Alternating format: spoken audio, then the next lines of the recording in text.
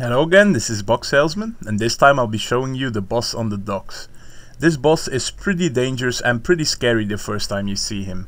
This is because he deals chaos damage, he attacks really fast, and he has greater multiple projectiles.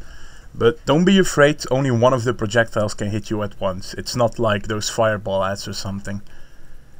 This guy is mainly dangerous as a melee. I can't really show you how to do him as a melee because I'm a ranger myself, but I'll explain it to you quickly. All you have to kind of do is face tank him, and as soon as your health drops, you run circles around him. Because his attacks are delayed, he will miss every single attack and you can regenerate your health back, and then you just go back in again.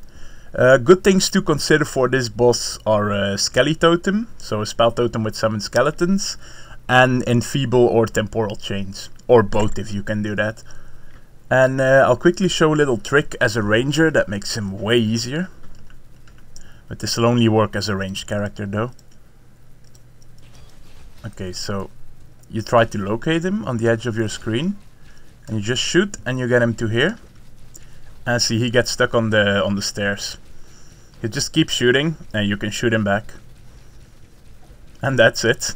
So as a ranged he's like really easy, but I guess you could see it a bit as a bug abuse, I don't know really, but I'll just see it as a smart use of the terrain.